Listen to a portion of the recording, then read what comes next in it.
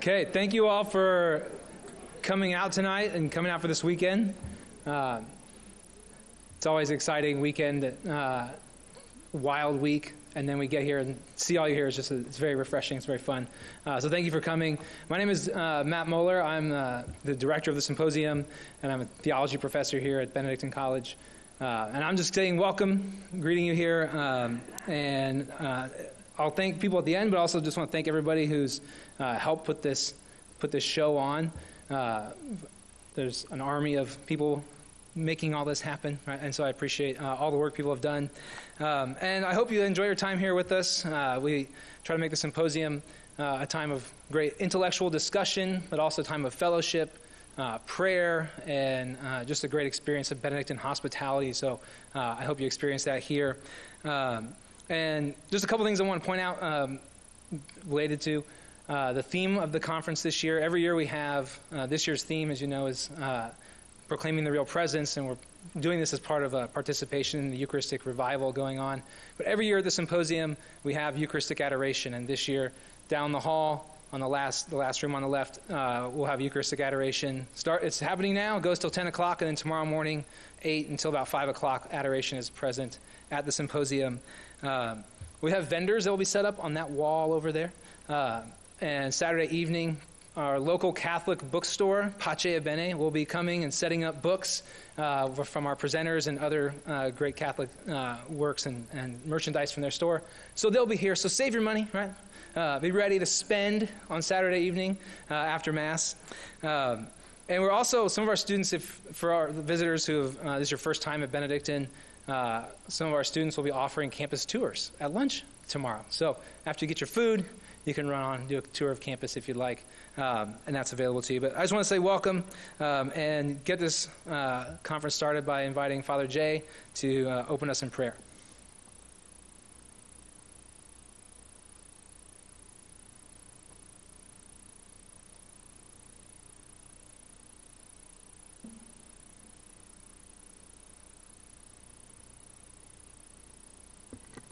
First of all, on behalf of the monks of St. Benedict's Abbey and Abbot James Albers, I welcome all of you to the symposium.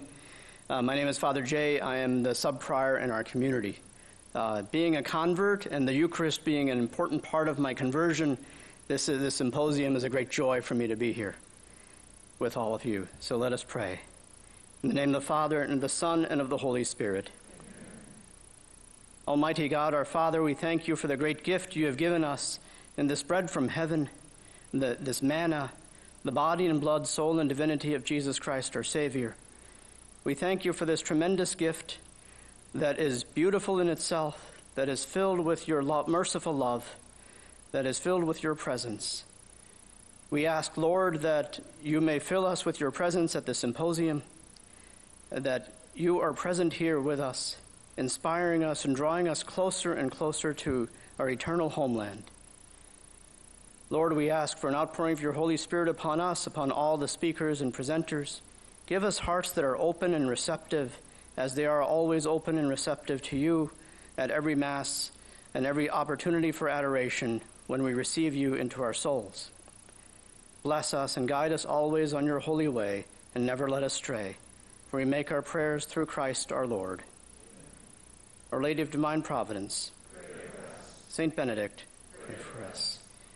And 1 year ago, we prayed a consecration prayer to Our Lady of the Immaculate Conception. And so let us pray the Memorare together. Remember, most gracious Virgin Mary, that never was it known that anyone who fled to thy protection, implored thy help, or sought thy intercession, was left unaided. Inspired by this confidence, fly unto thee, O Virgin of Virgins, my Mother. To thee do I come, before thee I stand, sinful and sorrowful. Mother of the Word incarnate, despise not my petitions, but in thy mercy hear and answer me. In the name of the Father, and of the Son, and of the Holy Spirit. Amen.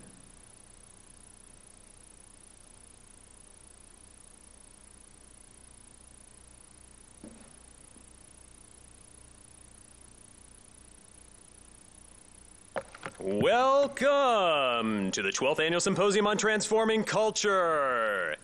Okay, Matt, that was first, right? As we do first.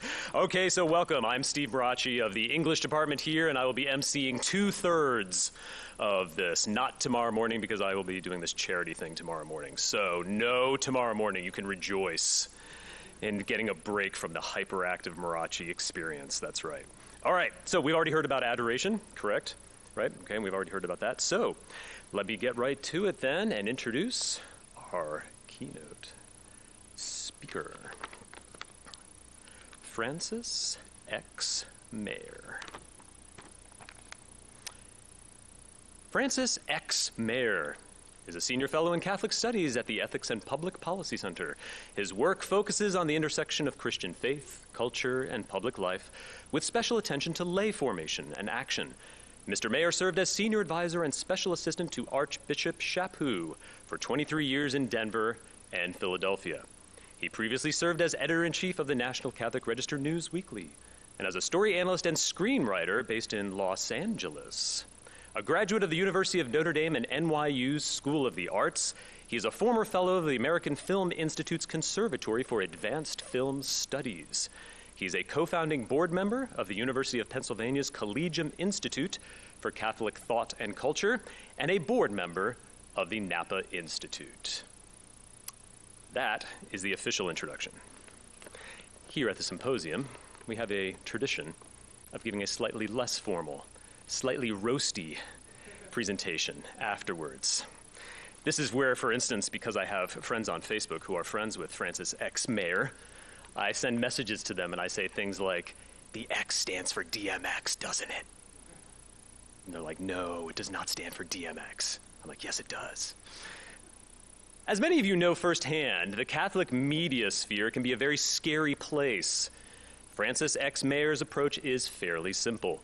He writes with the rhetorical style and wit of a classically trained oratorian, yet he spouts truth with a capital T and takes no prisoners.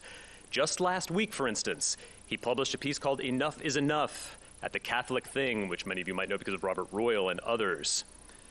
In that story, he addressed a Washington Post story that was attempting to discredit the work of Catholic laity and clergy for renewal. If you all remember, that's the group that did all the studies about priests using Grindr. Right. So the Washington Post was trying to discredit that group. Maier was having none of it. In his story, he took down the Washington Post in 6 pithy points, and he saved the quiet part for last. Quote, "The overwhelming majority of abusers in the clergy abuse scandal were homosexual men. Illicit homosexual behavior in the priesthood has no claim to privacy, nor moral integrity." End quote.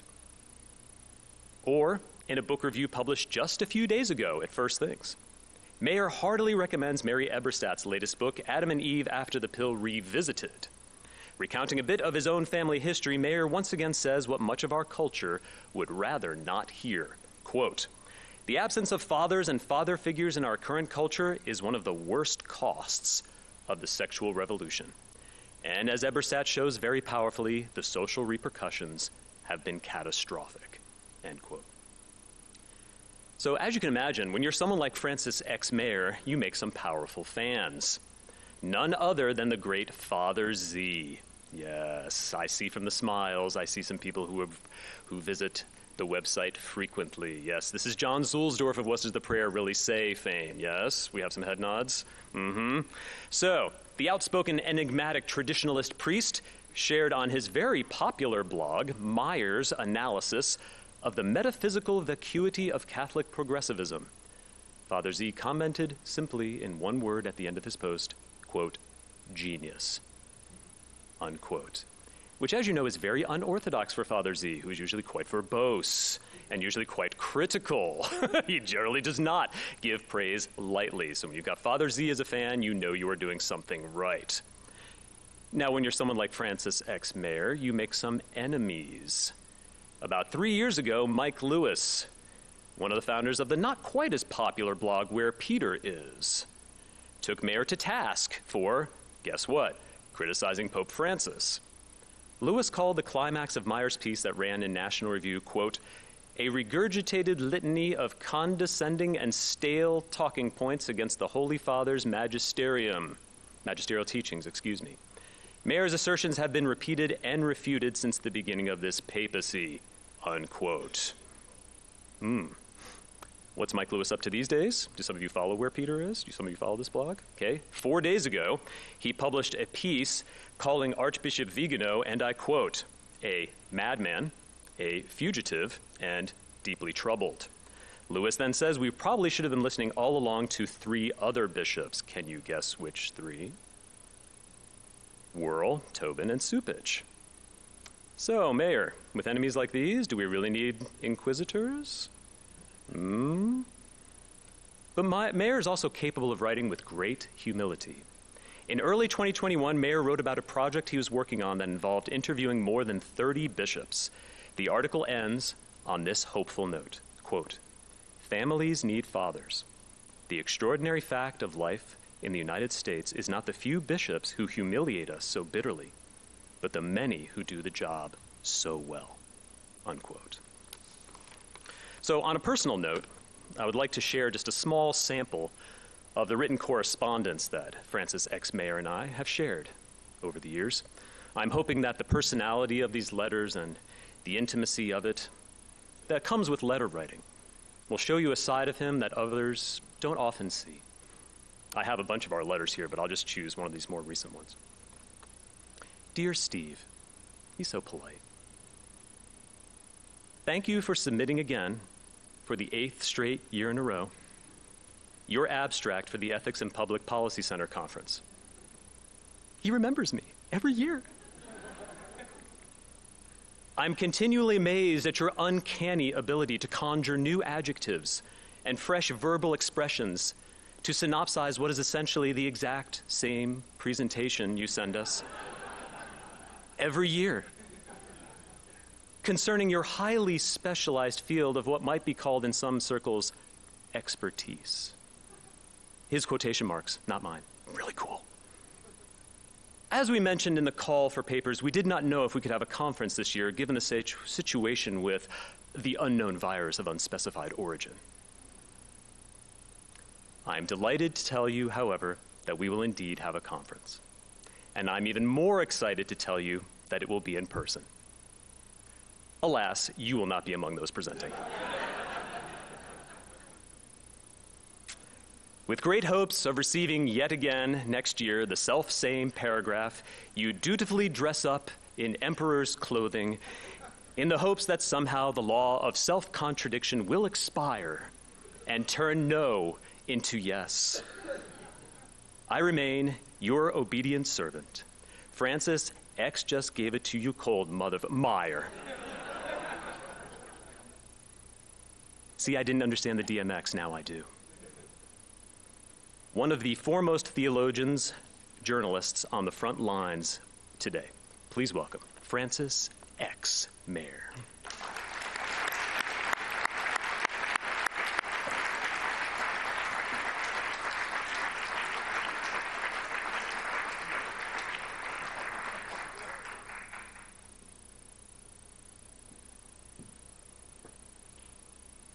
You know, if any of you believe any of that, I have a bridge for you. I've got a couple of public service announcements, and then a speaker's advisory. The public. Thank you very much, by the way. I have 7 of those, by the way, running around as grandkids at home, so they're very welcome. So, the public announcements. You know, before, I'm going to mention at least one Substack in my talk tonight, but I really want to emphasize it going into the evening. There is a wonderful, wonderful Substack called The Upheaval. It's done by N.S. Lyons, and I really encourage you to look at it. It's some of the best social analysis I've ever read. No idea if the guy is Catholic or Christian. He seems to be religious. He never really reveals that, but his work is really terrific. Another one is Paul Kingsnorth's Substack called The Abbey of Misrule. Kingsnorth is a really interesting thinker because he was an atheist and he was very active environmentalist. Went through Buddhism and Wicca for a while and ended up about a year and a half ago converting to Christianity and entering the Orthodox Church. He has a fantastic article called Wild Christianity in, I think, last month's First Thing that I'd highly recommend. And the final public announcement is there's a new Substack called What We Need Now that I highly recommend. It just opened this week. There's an article in there on Veritatis Splendor and the importance of a stable sense of truth that was written by Archbishop Chaput. It's very, very good. The speaker's advisory is that I need you to know that I identify as a 24-year-old, handsome, articulate Irish guy. So if you're fooled by the fact that I'm actually, or appear to be, a 74-year-old German crank with glasses and a memory loss, the real me isn't responsible for what you hear tonight. So having said that, let's get down to business.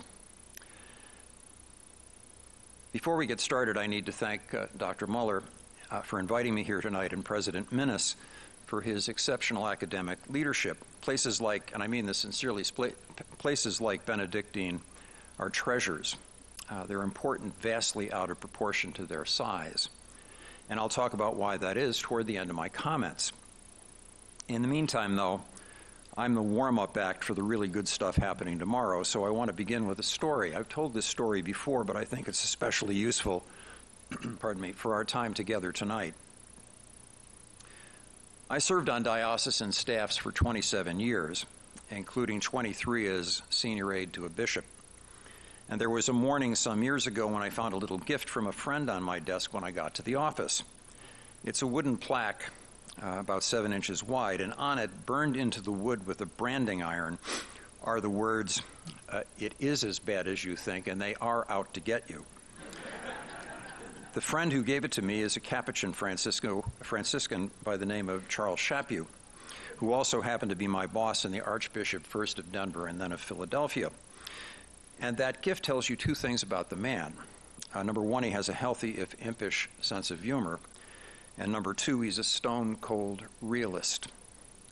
Tranquility in the church is a rare and beautiful thing, with an emphasis on that word rare. And this explains why the Archbishop's two favorite saints are Francis of Assisi and Augustine of Hippo. Both men lived at a time of bitter conflict within the church and turmoil in the surrounding culture. Neither man was weak or naive, and as any good Capuchin will tell you, Francis was very far from the effeminized flower child of popular imagination. He was a formidable man and a demanding religious founder with an intense devotion to the Eucharist. And Augustine was a faithful shepherd to his people in a world of pervasive heresy. A bishop not just with a brilliant intellect, but also with the backbone to speak and fight for the truth, which he did vigorously throughout his ministry. And that brings us to a paradox. The church is our mater et magistra, our mother and teacher, the source of our solace. She exists to transform the world through the proclamation of Jesus Christ. And history shows that, on the balance, she's done a pretty good job of it. The church is and always has been loaded with unknown everyday saints, some of them here tonight in this room, and a great many other good people trying to be saints. And yet, right alongside them in the church is an energetic minority of hypocrites, frauds, and screw-ups. In the real world, the church is peopled and led by human beings. And humans are creatures with flaws, which explains why priests of the great 16th century reforming bishop, St. Charles Borromeo, tried to assassinate him twice. It explains why St. Athanasius, the early church father, traveled with armed bodyguards to avoid being whacked by his heretical opponents. It explains why bishops at some of the early church councils settled their differences with bricks and bats. And yet here we are 20 centuries later, still yearning for something more than this world, still praising Jesus Christ, still believing in the church and her mission.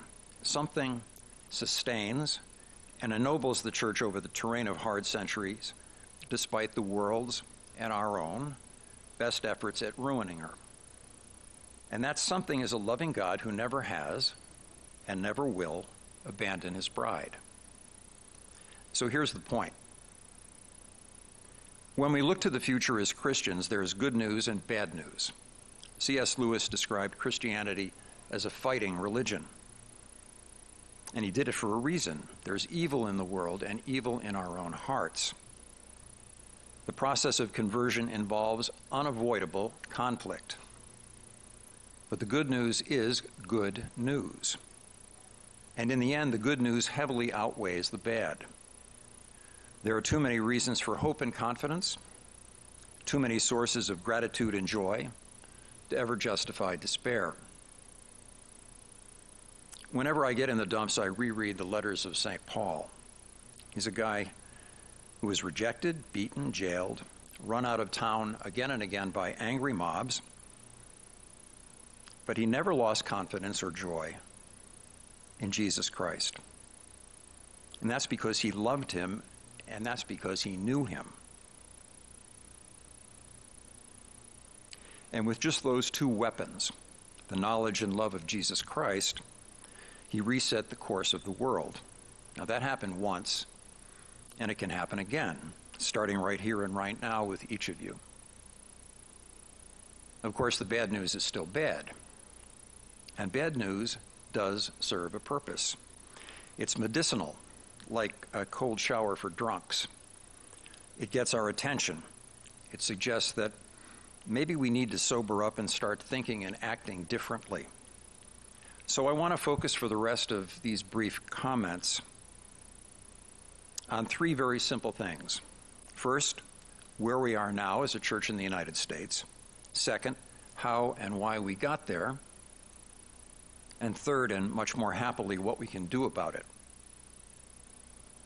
So regarding item number one, where we are now. Excuse me one second.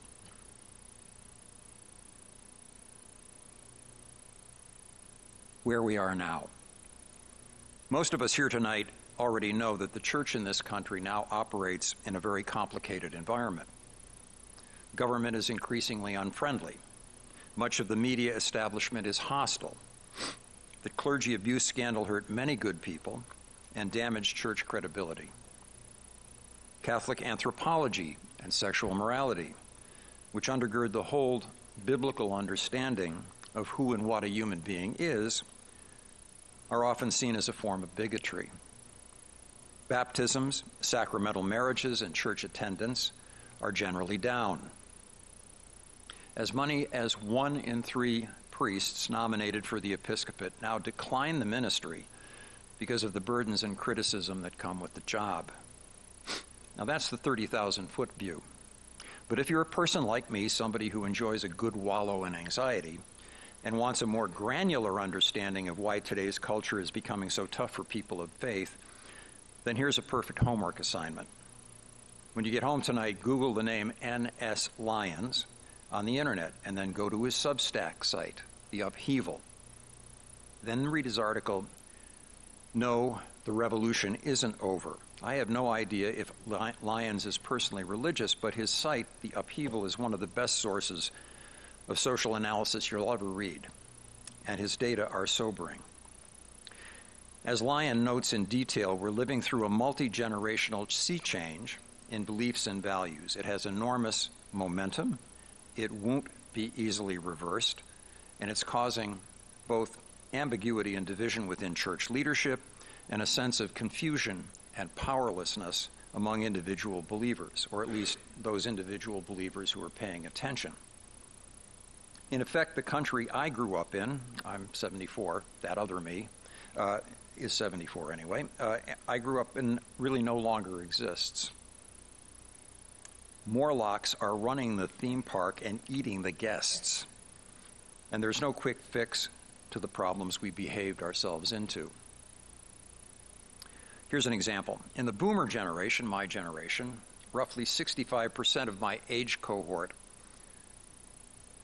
expressed a strong belief in God as late as 1988. And boomer belief stayed pretty steady over the next 4 decades through 2018. So 65% in my cohort.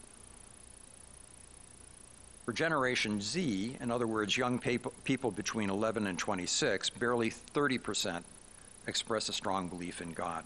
And that generation will be running the country for the next 25 to 50 years. It doesn't take an Einstein to figure out the implications, because it's hard to see the value of religious freedom if you're not religious, especially if you've been trained to think of religious faith as a delusion or an excuse for bigotry. So let's move on to item number 2, how and why we got here. You know, in the wake of clergy abuse scandal, it's tempting to blame our bishops for just about everything wrong with the church. That would be very convenient. It would also be wrong. I'll say more about bishops shortly, but in the meantime, we should realize that the main factors now rewiring our culture come from outside the church, and they're beyond any religious leader's control. I'm a father of 4 and the grandfather of 11. So I'm angry about the clergy abuse scandal. I dealt with its human damage for more than half of my diocesan career. But I'd be a fool to think that weird and wicked sex is somehow uniquely Catholic, because it's not. We live in a hypersexualized society. It impacts everybody and everything, and the church is not immune. We now have a culture as soaked in hardcore pornography as the Roman writer Petronius described in his Satyricon stories of the 1st century A.D. And while we're on the subject of Rome, it's the distinguished historian Tom Holland, not some right-wing alarmist, who draws parallels between the end of the Roman Republic and the condition of our Western democracies today. Whatever America once was, and to some extent still is, it's also an empire with global interests, increasing class divisions, and a massive, frankly obscene, concentration of wealth in its leadership elites. Empires are big, and bigness, as the economist Leopold Kohr wrote in The Breakdown of Nations, is a problem. It's a big problem. The machinery of empires is remote from the beliefs and concerns of the people they claim to serve. In practice, majority opinion doesn't matter. Elite opinion does. Now, given the last 3 years, that should be fairly obvious. There are exceptions, of course, but they're exceptions, not the rule.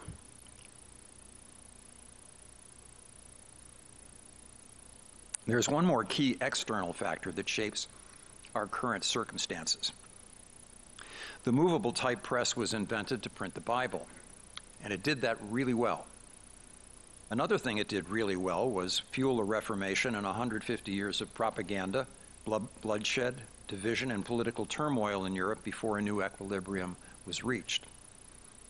That was the effect of just one technological advance. The tech world today is permanently fluid. The nature, number, and speed of today's technological changes dwarf anything in human experience. And that creates emotional turbulence, and it has a nonstop, unsettling effect on society at large and the individual human psyche in particular. Simply to stay sane, we need to somehow restore a sense of permanence and transcendent meaning in minds that are baked to a crisp by artificial intelligence, information overload, and virtual reality fantasy. Now that seems like a natural task for the church.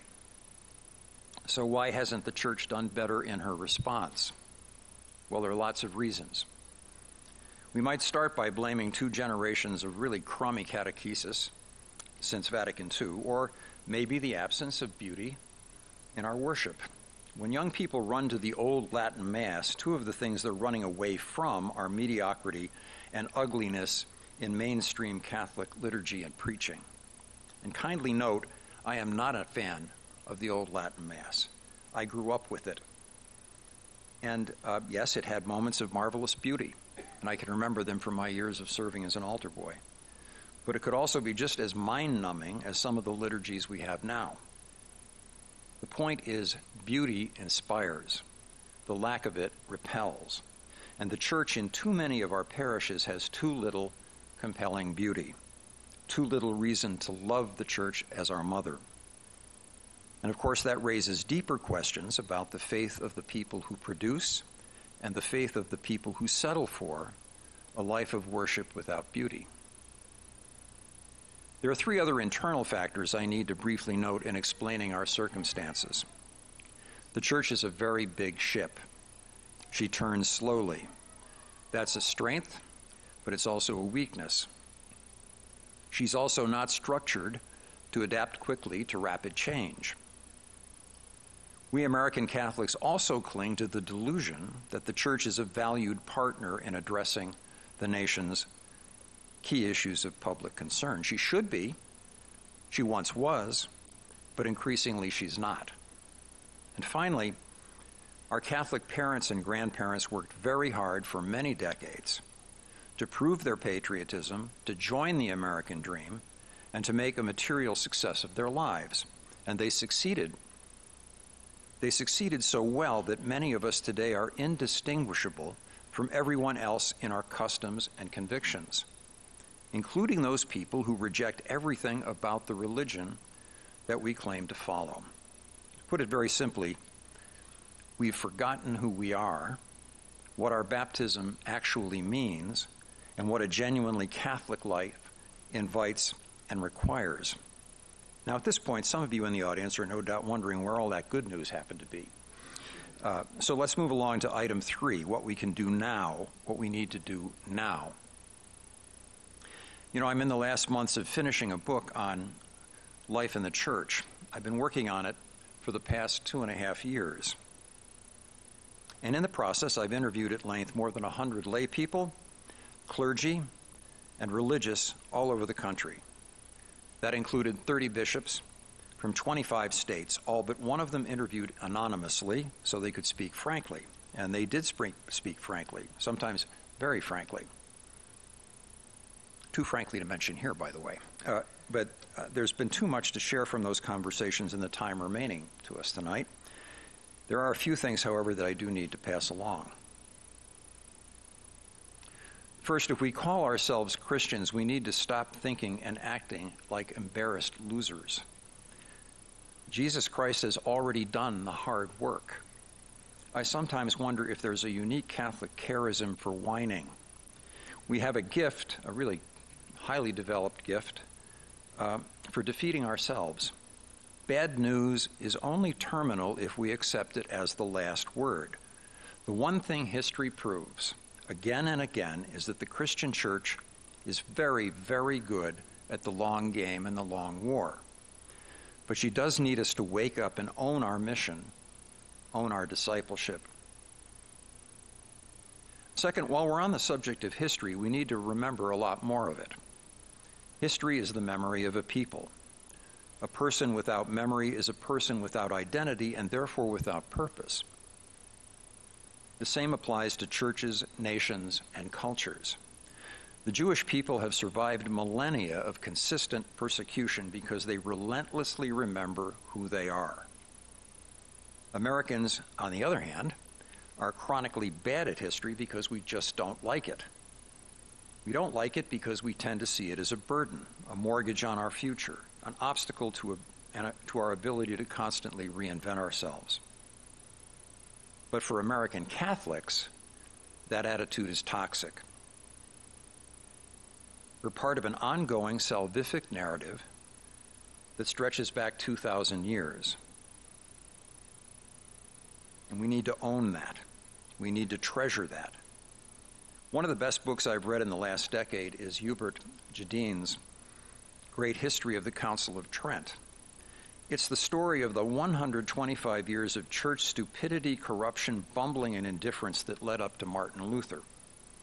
But it's also the story of the Great Tridentine Reform, the renewal of Catholic life, and the massive rebirth and explosion of Catholic missionary zeal. History, in fact, always teaches us two things.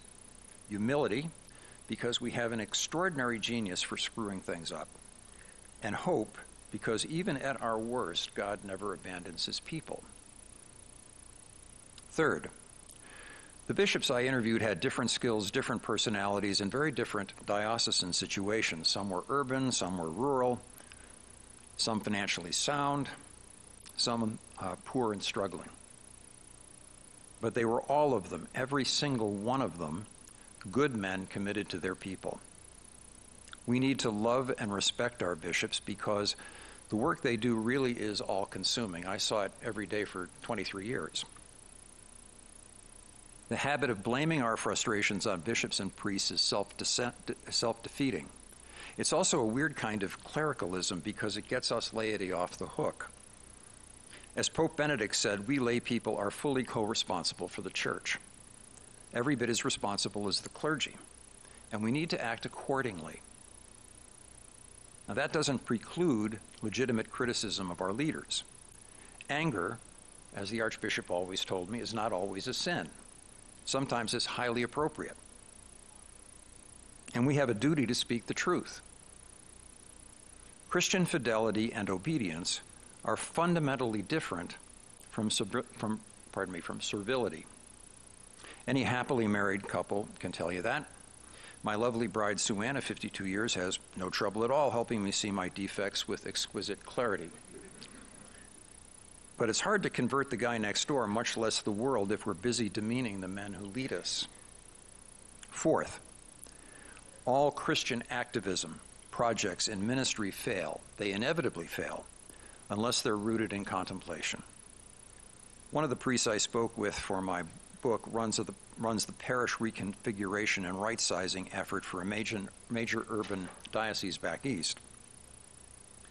That kind of job pretty well replicates the worst of purgatory, by the way. He deals with buildings, budgets, real estate agents, canon lawyers, civil lawyers, unhappy parishioners, and upset pastors nearly every day. I asked him what 2 things he would name to start a fundamental renewal across the board in Catholic life. His answer, and he didn't hesitate for a nanosecond, was personal confession and Eucharistic adoration.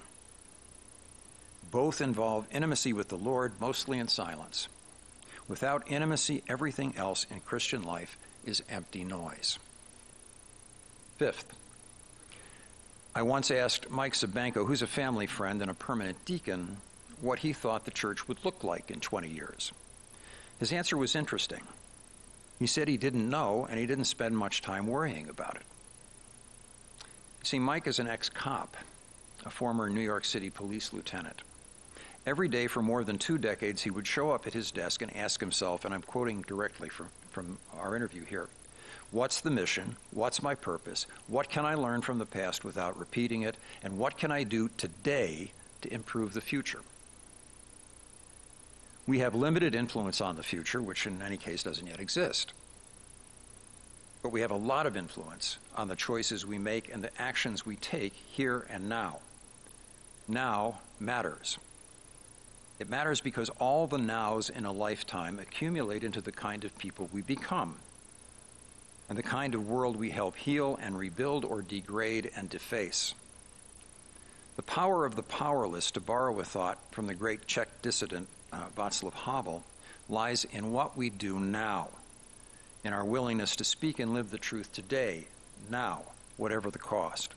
It lies in our refusal to cooperate with a culture of distortion and deceit, whether it be in the Stalinism of Havel's time or that soul-murdering gender theory of today. Sixth and finally, I said earlier that Benedictine College is a treasure. What I mean is this. In my research over the past couple of years, I've come across dozens of extraordinary Catholic men and women. Despite all of today's anxiety about the future, the Church has an enormously deep well of talent and apostolates that do astonishing work. The Augustine Institute, the Fellowship of Catholic University Students, Catholic Leadership Institute, the Leonine Forum, the Napa Institute, good seminaries, and so many others. But leaders are formed by the quality of their education and mentors. And so many of today's higher institutions of Catholic learning have lost 2 key ingredients from their purpose: zeal and courage. Benedictine is different. This college has kept the faith, which makes it so fruitful, and such a pleasure and privilege for speakers to be here this weekend. It's like being washed up by a typhoon on a resort beach in Tahiti. Okay, maybe not quite, but you get the idea. So here's my parting thought. The overarching theme of these annual Benedictine symposia is the transformation of culture. And that reminds me of some words. Pardon me 1 second. That reminds me of some words from my favorite Chinese theologian, Mao Zedong. Yes, it's true, Mao is a mass murderer and hideous excuse for a human being. Nobody's perfect. But even very wicked men can have very shrewd strategic thinking. And given his behavior, it seems only right to steal from him. Mao wrote an essay in 1938 with the title On Protracted War. And in it he said, weapons are an important factor in war, but not the decisive factor. It is people, not things, that are decisive. Christians, as C.S. Lewis wrote, belong to a fighting religion. A religion engaged in a nonviolent struggle for the conversion of the world, the soul of the world. Our weapons are faith, hope, and charity, justice, mercy, and courage. But all of those virtues are useless without the men and women to live and witness them, because people, not things, are decisive. And Benedictine College excels at forming exactly the kind of people, the kind of leaders the Church needs for today and into the future. Dietrich Bonhoeffer once said that it's, and I'm quoting him here, it's only with gratitude that life becomes rich. He wrote those words in a letter from prison just months before he was hanged by the Third Reich. Gratitude is the beginning of joy. No matter what our circumstances, gratitude is the beginning of joy. And of course, that's at the very heart of Catholic Christian life. That's what the word Eucharist means. It comes from the Greek word Eucharistia, which means thanksgiving. It's a fitting word to close on because I'm thankful for your listening so patiently tonight. I'm thankful for the beauty and substance of this wonderful Benedictine place of learning.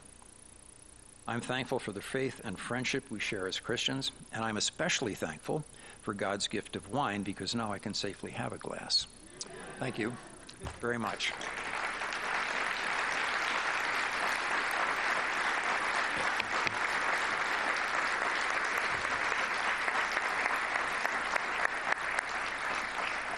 You can stand. Mm-hmm.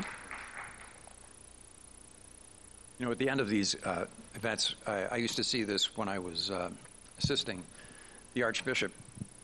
The really interesting thing about all this stuff is you can do all this work on preparing your remarks, but the interesting stuff is always the interaction with the audience, because great questions are asked, and you actually reveal who you are instead of who you would like to be and what you say in your comments. So I hope we have some good questions coming, because I welcome them. Okay, so I will come around with the microphone. Excuse me. Thank you for your words tonight. I'm Brother Jean-Marie. I'm one of the monks of the Abbey. I was certainly edified by some of the things that you shared with us this evening. Just wanted to ask if you could tell us a little bit more about your work with Archbishop Chaput. You mentioned your time serving with him. What did you learn from him? What was that like to work with him? Oh, it was a fantastic experience. I never expected it. But he was that kind of a guy. I mean, I could go on for about 3 hours. I don't think we have that much time. But one of the things that he really believed in was cooperation with the laity.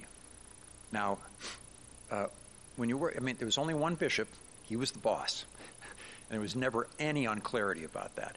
But he had a real charism, a real ability to listen very carefully. He was not a top-down commander, you know. And Philadelphia, for example, had that for a very, very long time, you know. But I asked him once, you know, why is it that you operate the way that you do? And he said, well, Fran, you know, I was a provincial minister long before I was a bishop. And when you're a provincial minister, you may be the boss today, but 6 years from now you won't. And every other brother is going to remember what you did to him, you know? And so he's very, very careful to force people to tell him the truth and not punish them if they did it honestly. And that was something that really I learned an enormous amount working for him, because he had a lot of skills that many people don't. I certainly don't.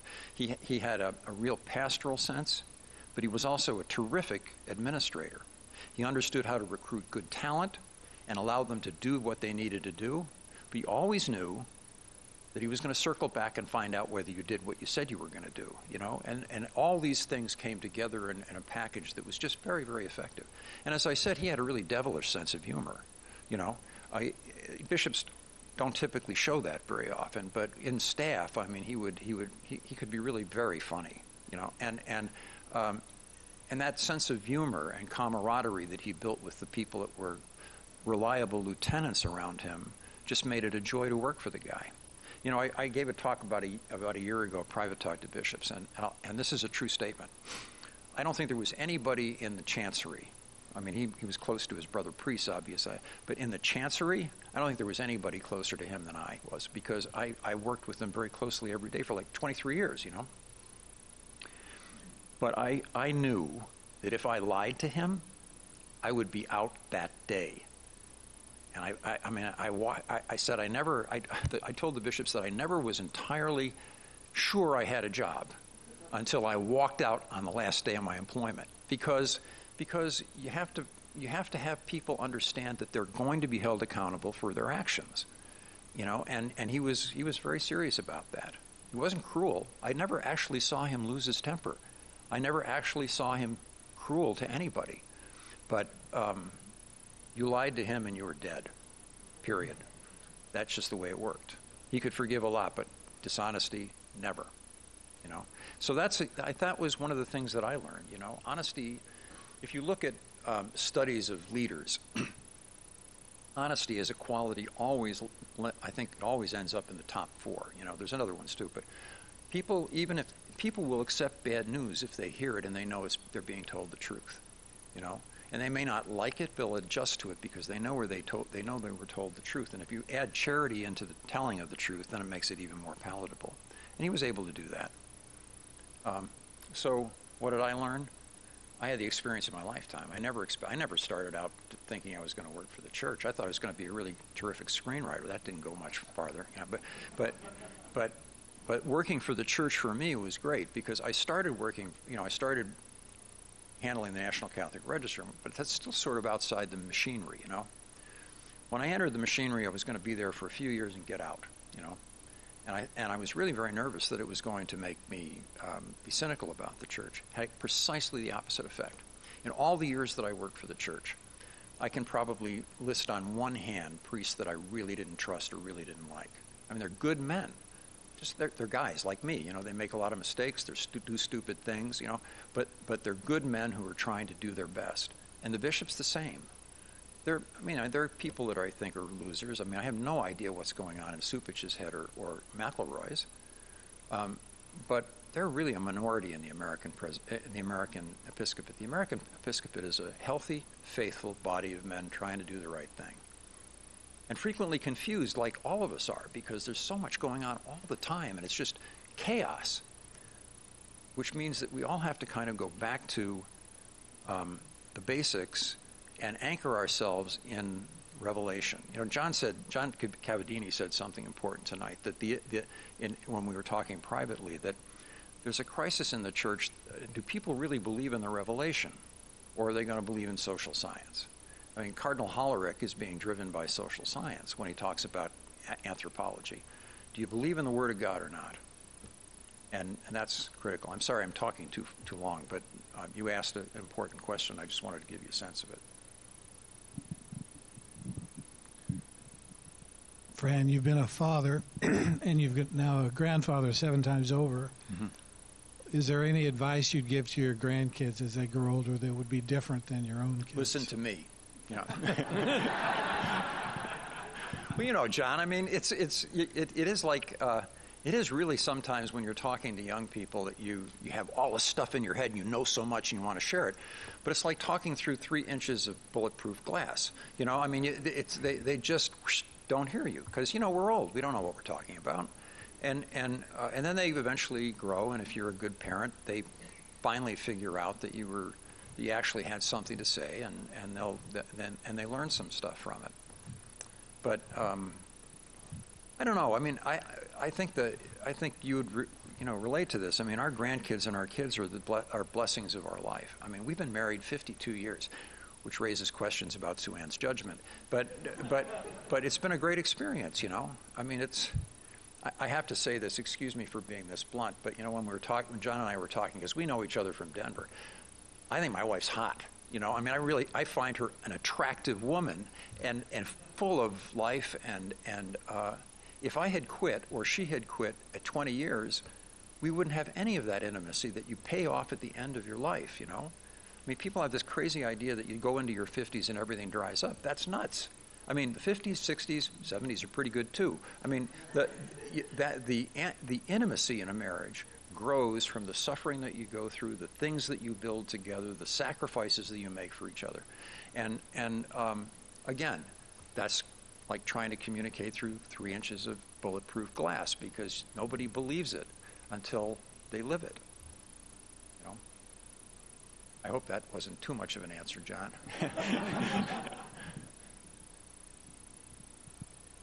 I mean, I love the church. You know, I mean, moderate Magistra.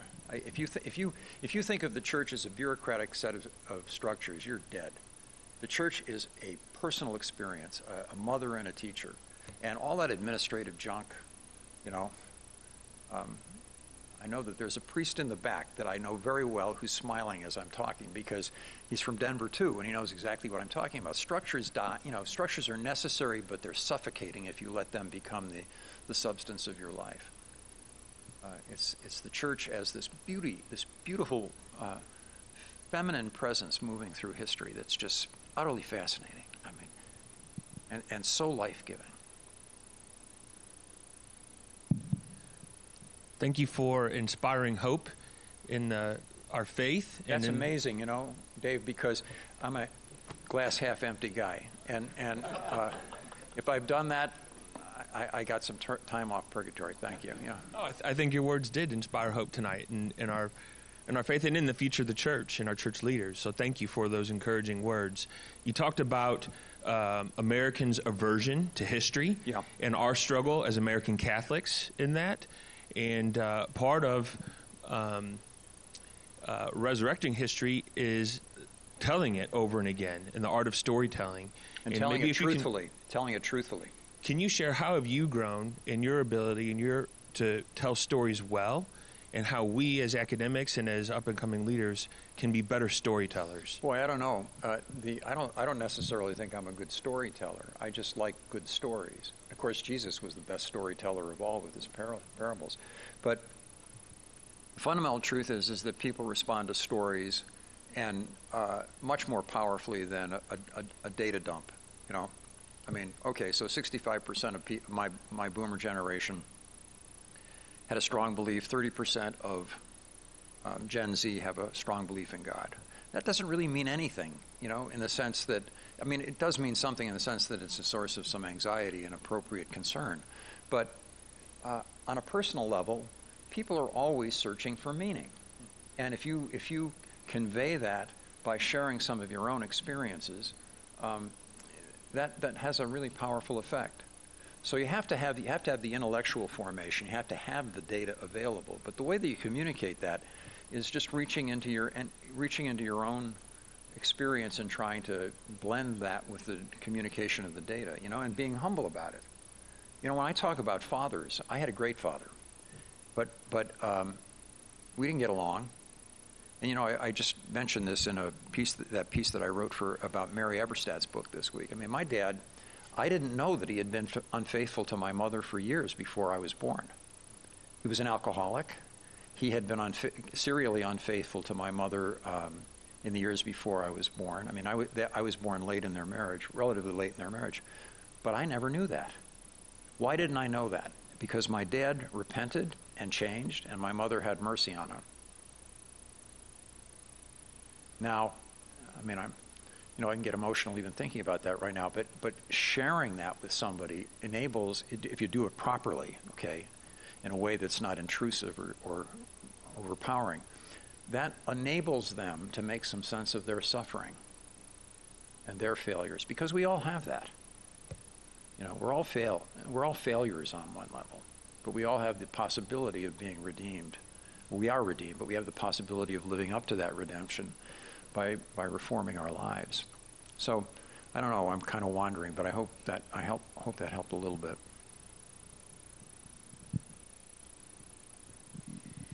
Hi, my name is Stephanie. I am a doctoral student right now at a secular university, and I've been in academia prior to the DMA for 2 masters and a graduate diploma. So I've been there for a long time. Mm-hmm. And I've seen the culture shift so radically. Yeah. One of the things that brought me into the church was gender ideology, because I saw it ousted upon all of my community. Everybody had to bend the knee to it. It's still a thing. I work for an institution where I have to have a semblance of bending the knee to it as well, if I don't want to get fired. And I see the damage that it does to people. I have a student who is identifying that way, and I see the incredible damage to his life, to his body, to his mind. And as a believer, and as somebody, even before I really became devout, I knew how harmful it was. I just knew it. I could see it on people. And one of the things that really is so difficult, not just knowing that it's wrong, but also knowing why, on a deeply spiritual level, why this is, like you said, it's soul murdering. So I wanted to say thank you for saying that, because for me, it's a relief to hear somebody say that. You say, do you want to do an academic track? Professionally, do you want to be an academic? Okay. It's very important, and the Archbishop said this in one of his books. We have to be courageous. We also have to be prudent. And so you don't go looking to be a martyr. That's very appropriate. You want to be able to survive, maintain your views, and get into a position where you have a tenure, and it's almost impossible to get rid of you. And that's when you can be a little bit bolder. What I do is I always pray for not being put into a position where I would betray things, because I can never be completely confident in my own courage. But you'll know when you have to say something, but you don't go looking for it. That would be my advice. That'd certainly be the Archbishop's advice. And he was a tough customer. He had a lot of courage, but he wasn't stupid. He was very prudent. He chose his fights very, very carefully. I don't know if that's helpful, but No, that is helpful. In fact, my own bishop has told me the same thing, and I agree. I agree. You don't go looking for fights, but sometimes the fights come to you, and unfortunately, you have to stand up. And for example, I've had to leave 2 jobs for that very thing. But now I'm in a situation where it really is my future. It's not just a job. So it's spiritual warfare. And it's really difficult, especially because when you see the people in front of you who are suffering, and yet everybody around you is basically pushing them off the cliff into the destruction. What would make really good reading, you may have already read it, but I made reference to that fabulous essay by Václav Havel, The Power of the Powerless. That is really mandatory reading. Now, Havel I think he was baptized Catholic, but he never practiced. He was a very secular guy. But he had friends that were very Catholic in the dissident movement. And that particular piece can be taught just as easily in a Catholic college as it can be anywhere else. It talks about the need for courage and the need simply to not lie. The name again, Václav Havel. The Power of the Powerless. Thank by you. Václav Havel, Havel.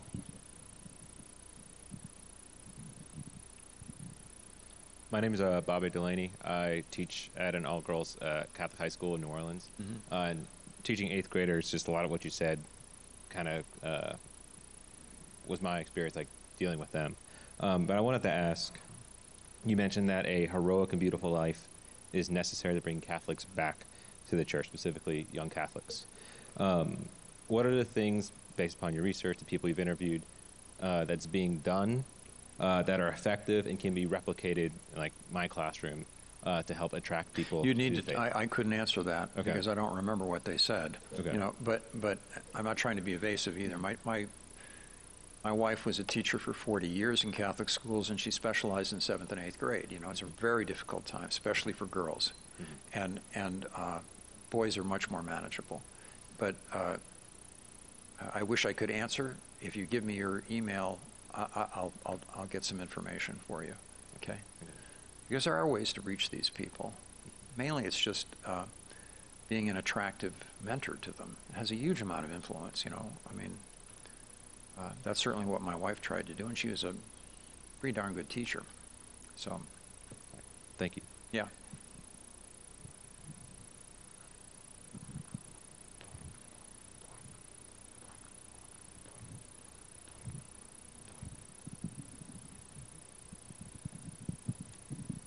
You mentioned the implicit clericalism of blaming the problems in the church on bishops or on the clergy.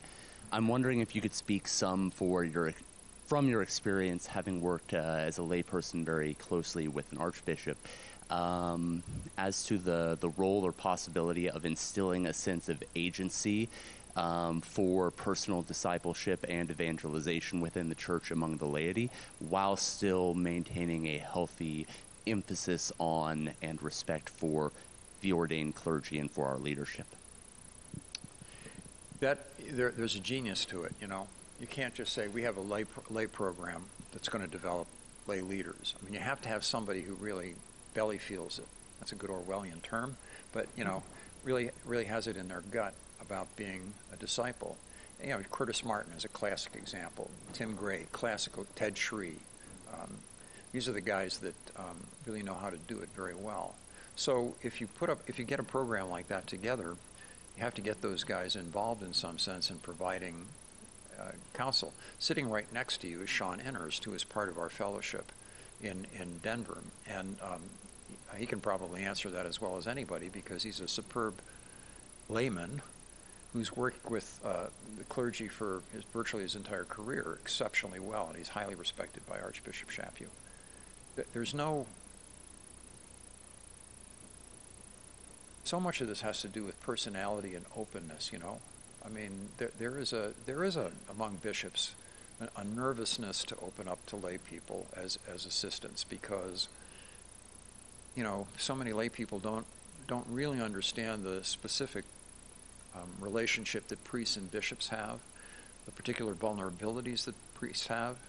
Priests are in a really tough situation right now because a lot of them feel, I interviewed a lot of priests for this, and there's a fundamental loyalty, but also a real anxiety about being sold down the river.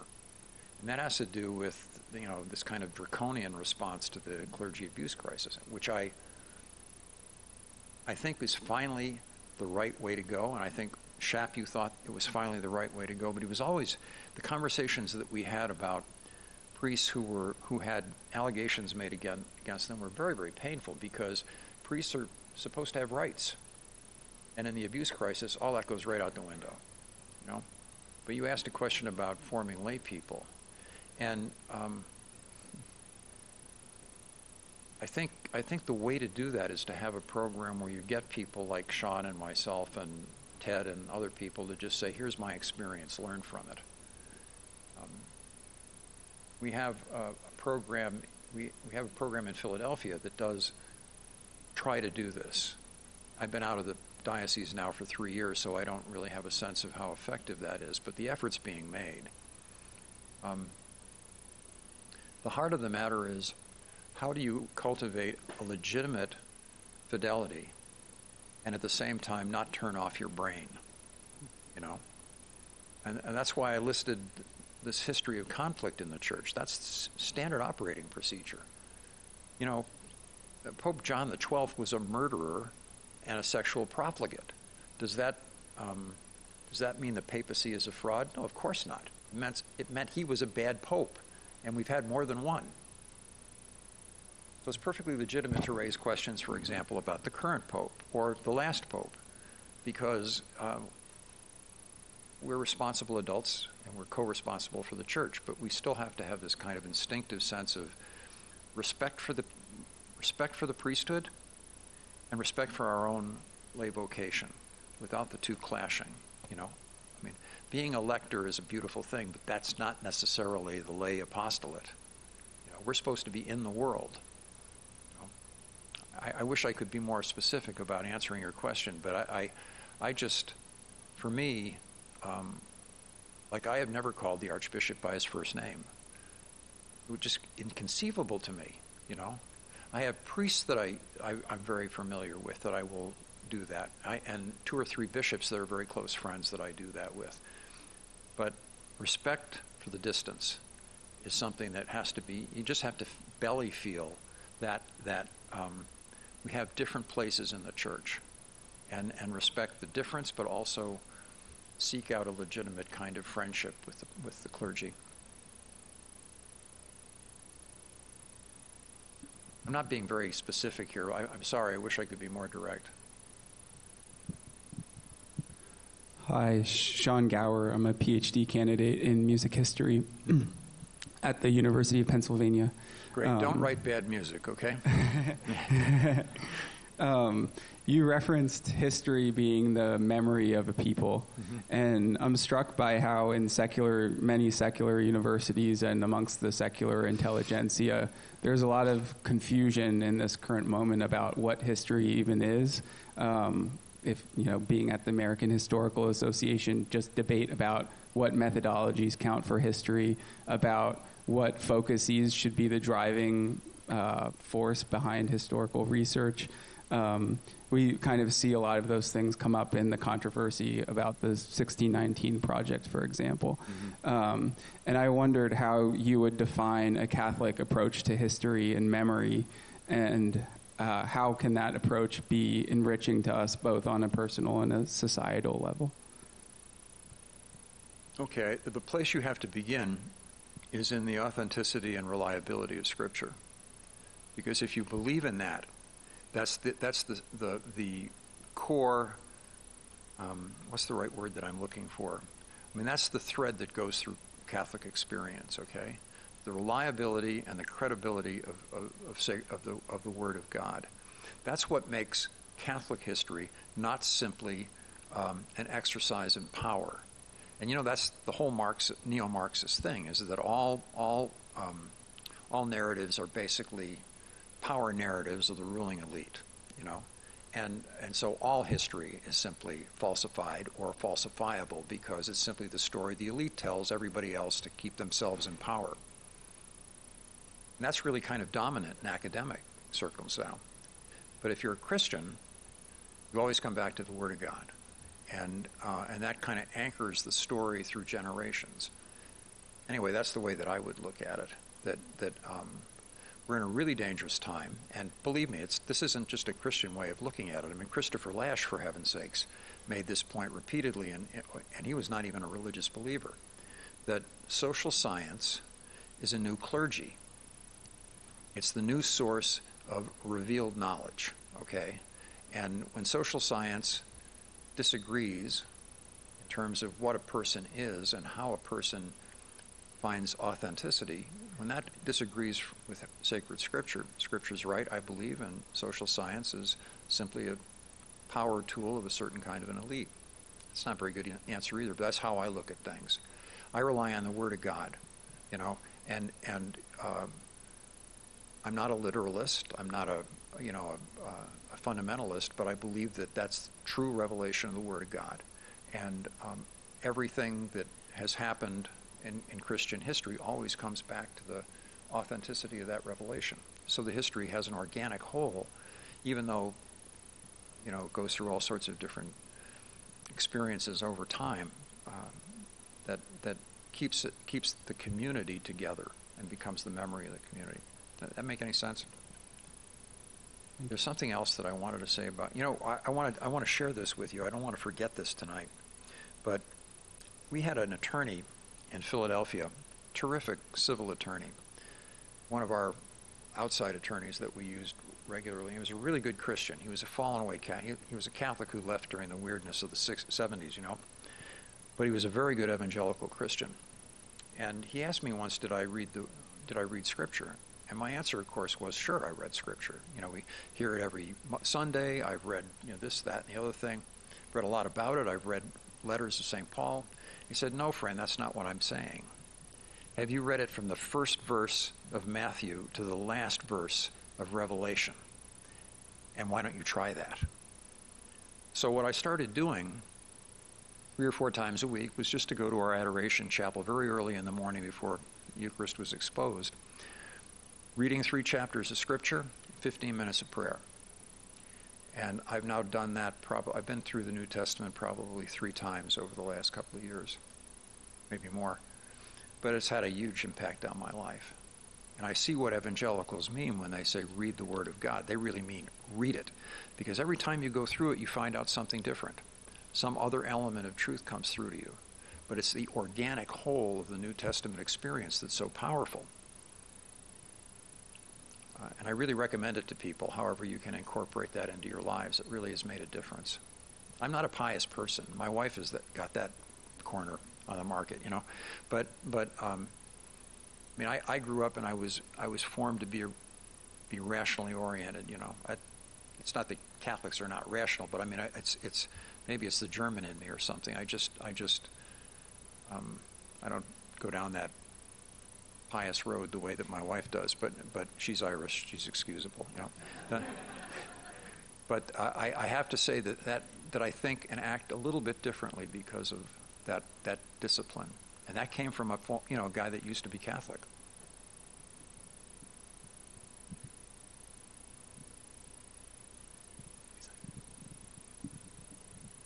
Thank you for being here. I've really appreciated a lot of what you said. I have a question following up on what you said about this perspective of priests feeling a fundamental loyalty towards their bishop, but also this fear of getting sold down the river. Mm-hmm. And so my question is twofold.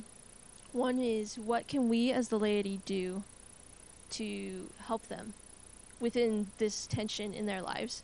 And then, I don't know if you can speak to this or not, but if you have ideas, what could be the role of canon law in that situation also? No, I'm not the guy to ask that. Okay. I mean, a guy like Bishop Paprocki would be the guy to ask on the canon law side. But, this pontificate is real loose with law. That's just a fact. I mean, it's not, they don't operate comfortably within canon law.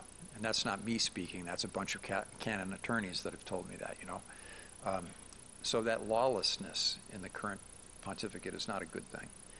In terms of what we can do, I mean, priests are people. They want to be loved. They want to be respected, and they typically respond to people who obviously show their respect without being intrusive on their lives unnecessarily. And man, that's another job you just don't want, They do. I mean, if you're called to the vocation, it's a great job. Chaput said this repeatedly, that he never felt unhappy doing his work. There were days of real tension and, suffering.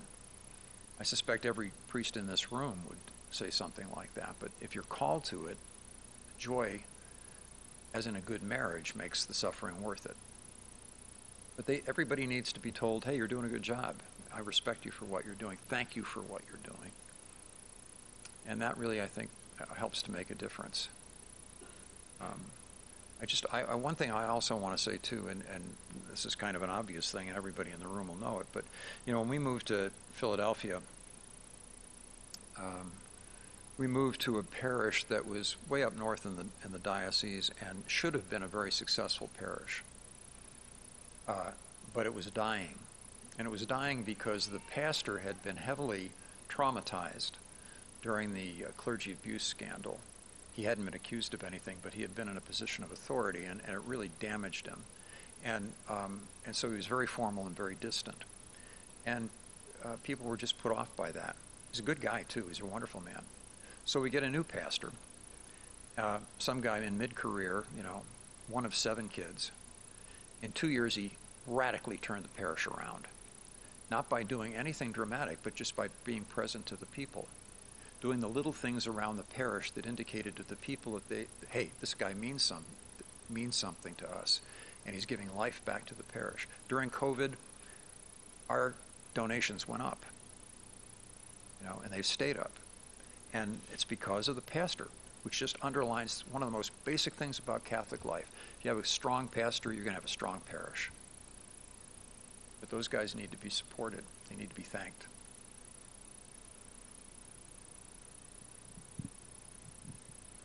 Hello. Thank you for taking the time to come and speak at Benedictine tonight.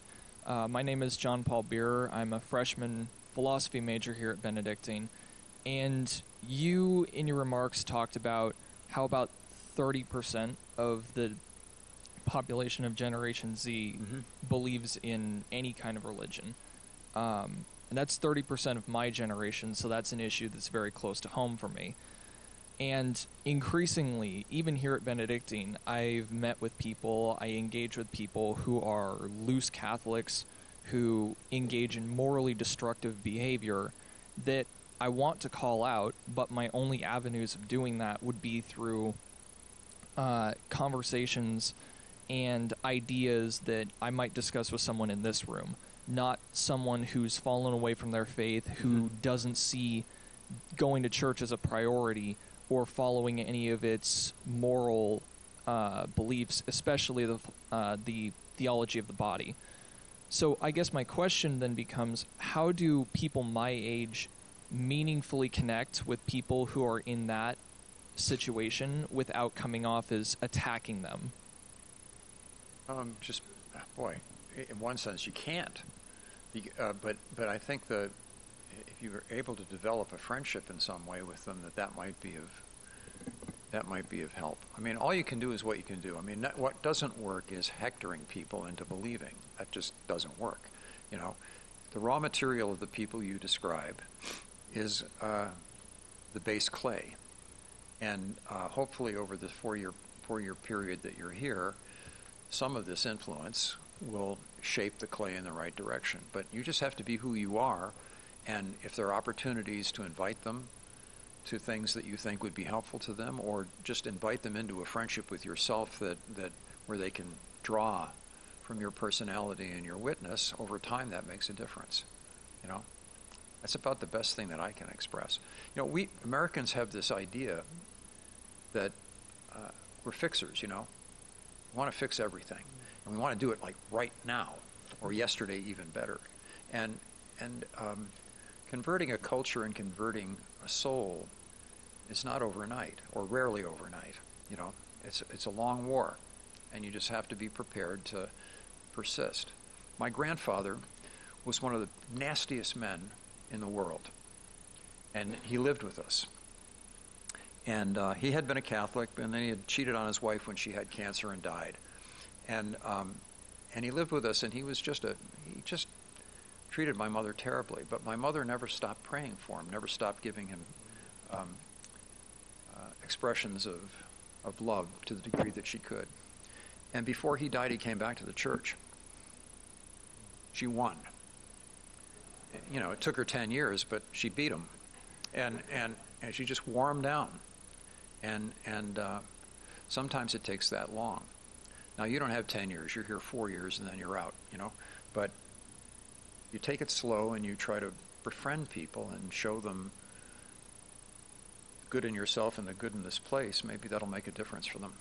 I'm not surprised, by the way, that there's people at places like Benedictine that think the whole thing is a fraud. They're all over the place. But, you know, the opposite is also true. The people who want to believe in something are also all over the place. And we have to identify them and bring them back or sensitize them, bring them in to the degree that we can, which means we have to be missionaries, which none of us think like. You know, I mean, Americans don't think like that. It's embarrassing or uncool or a violation of appropriate public behavior to try to bring someone into the church. You know, the evangelicals are not afflicted with that disease, but we need to contract it. Okay, we have time for one more. Hello. Thank you for being here today, and I just wanted to ask you, as a young American in today's world, it's I feel a lot of what you've been talking about tonight. It's very hard to be Christian, and I'm new to being Catholic. Just last Easter Vigil, I got baptized. One of the biggest things I've Good for you. God bless you. Thank you. In these days, I've had a hard time loving my enemies, and it's easy for me, no problem. I particularly like all those guys at the National Catholic Reporter. But continue. I'm sorry I interrupted you. My biggest question is, how do we combat hatred that we face from strangers, friends, and even family? Because once a man I greatly respected, a personal friend of my dad, he was essentially my uncle. One day he just posted on Facebook that he believed all Trump supporters shouldn't be allowed to live. That included my entire family. Yeah. And it was very hard to not be upset about that. Well, you should be upset about it. That's very wrong behavior. But how are you going to react to it? Does the anger? I'll talk about anger in a minute. I mean, it's appropriate for you to say, look, you're blood, and you're telling me that I don't have a right to live. I mean, Uncle, that's not a way to forget about Christianity. That's not a civil way to operate under any circumstances. You can't say stuff like that without it leaving a mark on people who are completely innocent. And you're making conclusions about people that you don't know. I mean, I think you can do that, and I think you should do that, because they do need to be confronted, but you have to somehow keep the anger throttled back in doing it. And that's really hard. I've given talks before about, this is another experience, excuse me for saying this, but I mean, it may help you a bit. I made the mistake some years ago of asking my wife what my key sin was. And I was getting ready for confession, and I always thought it was like vanity, pride. Because pride is very easy to have and hide. You can push it way down so nobody sees it, but it really is right there, And she looked at me and said, "You're out of your mind. You have an anger problem." And I thought about it, and I honestly, it's true. I'm angry most of the time. And why am I angry? There's no logical reason for it. I have a fantastic wife. I've got 4 kids. All of them are great. I've got 11 grandkids. I've had a fabulous career, So instead of thinking about that, I think about that idiot in the White House, or the National Catholic Reporter. That's a favorite topic, and that. But here's the point. I mean, if you do that, it no matter how legitimate it is at the beginning, it becomes this infection that just eats you alive, and that's what your uncle is doing. He's allowing his anger to eat him alive, and you can't be infected by that. It's appropriate to call him out, but you have to keep that infection out of your heart, because it will kill you. I mean, and it's hard. Believe me, that's really hard for me, because there's so many things to be angry about.